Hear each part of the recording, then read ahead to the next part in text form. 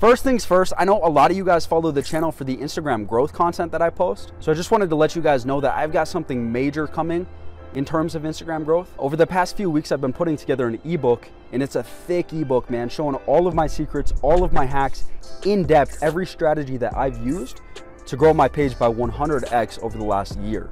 It's not quite done yet. I'm almost there with it. It's probably gonna come out in the next 2 or 3 weeks. But man, it's a really good book that I put together. Just 46 pages chock full of good content. So I'll only price it around $6, $7, $8, and it'll probably be available on Amazon is what I'm looking at right now. But definitely keep your eyes peeled for that. That's gonna be probably the best piece of content that I've ever made. But with that said, I kind of wanted to take a step back and talk about something a little bit more personal this week. And that's because the title is not clickbait.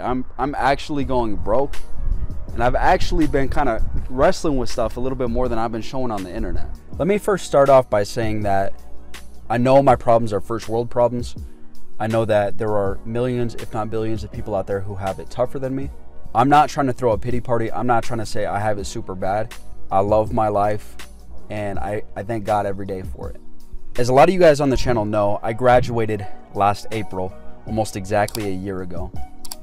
And since I graduated, I've looked at a lot of job opportunities that I could take, and a lot of these jobs would offer me between $20,000 and $40,000 a year. And I've just been very reluctant or resistant to the idea of getting a job out of college.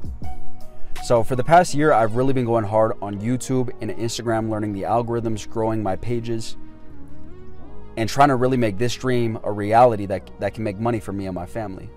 And so far, I haven't made a dime off of YouTube or Instagram. It's only been me putting in money, whether that's, you know, just spending money on food to eat so I can keep doing this, or putting money into different services, advertisements, whatever it is. Now, the reason that this has been my dream is obviously because it's fun. I mean, it's cool work to do, but also because there's ownership in it. This is about to get really radical, and I know a lot of people are going to get mad, but I really view the world kind of in 2 terms. I think there's the people who own what they work for, the owners, and then the people that don't own what they work for, the workers. And it doesn't make you a bad person if you're in the worker camp at all. But the fact of the matter is you're getting exploited to a certain degree when you're a worker. I mean, just think about it logically. If a company is bringing you in and paying you $40,000 a year to come and do marketing for them, let's say, why is that? It's not because you're bringing in $40,000 that they're going to pay you $40,000. It's because you're bringing in more than they have to pay out. No company is going through all the work of getting HR, possible lawsuits, all the stuff that comes with employing people, just to break even on an employee.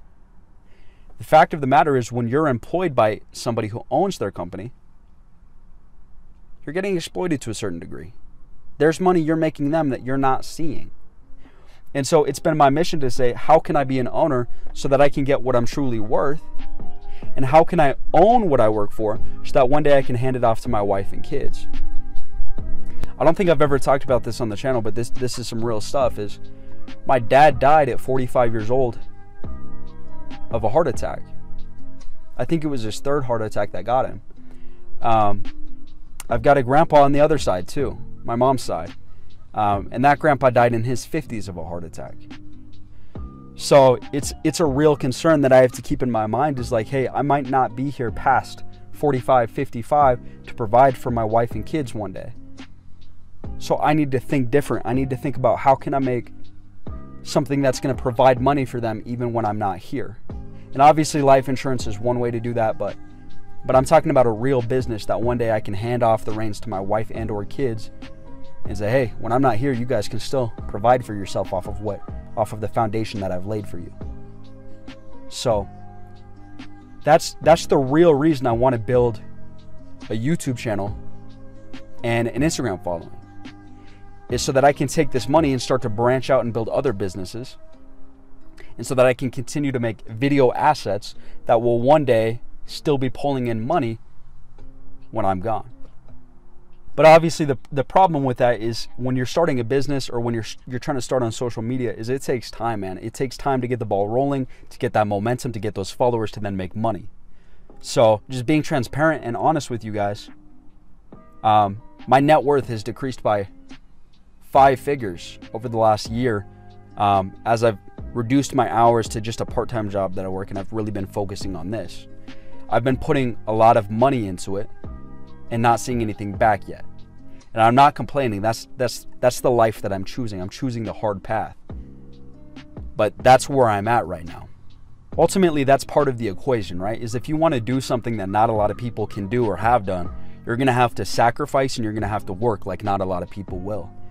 And I'm ready for that. That's what comes with the territory. You know, if it's God's will,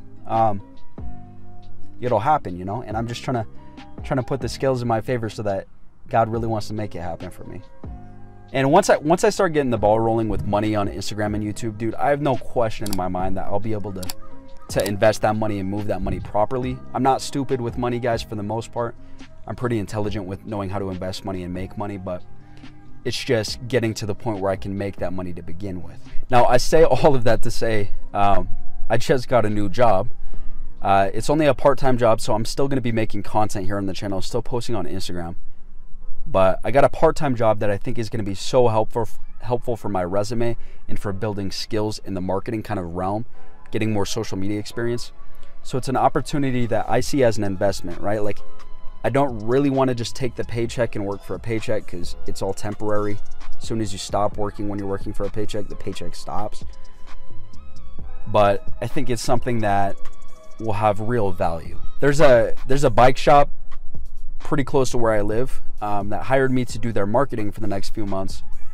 So I'm going to handle all of their social media, advertising, making flyers, getting the word out about those guys, trying to bring them sales. So that it's something I'm excited about, but I really think it's going to bolster my resume in a big way, man. And I've been thinking about it lately. I feel like there's not a lot of people that are my age, 25 years old, interested in marketing that have the resume that I have, man.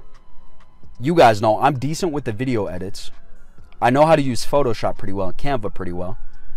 As I mentioned earlier in this video, I'm about to finish an ebook, making me a self-published author. I have brought entire products to market on Amazon. Me and my buddy have gone all the way through channels with Chinese suppliers back in the day. Negotiated prices. We got 500 units overseas, custom branded. I've sold multiple products on Amazon. I'm familiar with advertising on Facebook, Google, Amazon, all 3 of the big ones right there. Again, I have my degree in communication, specifically advertising and PR.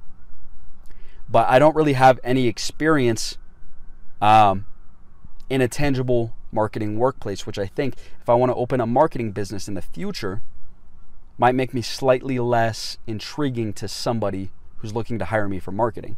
So this is why I'm taking this job. It's going to be a short-term thing, probably 3 or 4 months. And it's going to allow me to get some tangible experience with a different kind of business than just a personal brand or products that I'm selling. I'm working for somebody else doing their marketing. And when you combine that with the fact that I'm building all of this YouTube experience, I'm building all of this experience growing pages on Instagram. I mean, my page right now is getting close to 25,000 followers. And I did most of that in just the last 12 months. So when you kind of take all of that into account, it's like, how do I not have one of the fattest marketing resumes out there for a 25-year-old, right? Also, in my fraternity, I ran the PR for the fraternity for a year. I was vice president and then president of the fraternity. I have experience leading people, leading teams.